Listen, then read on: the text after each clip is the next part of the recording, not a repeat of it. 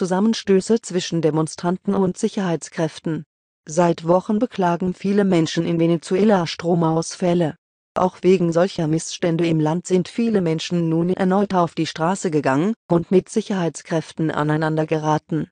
Bei Protesten gegen die neuerlichen Stromausfälle in Venezuela ist es zu gewaltsamen Auseinandersetzungen gekommen.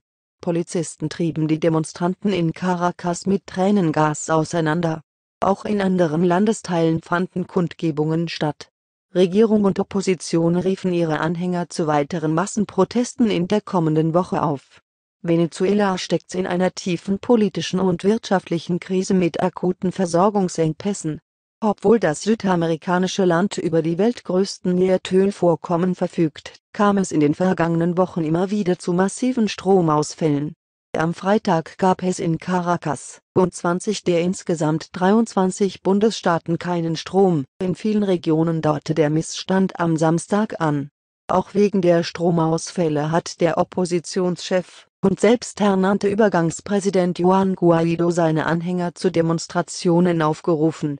Der linksnationalistische Staatschef Nicolás Maduro führt die Stromausfälle dagegen auf Sabotage der Opposition und der USA zurück.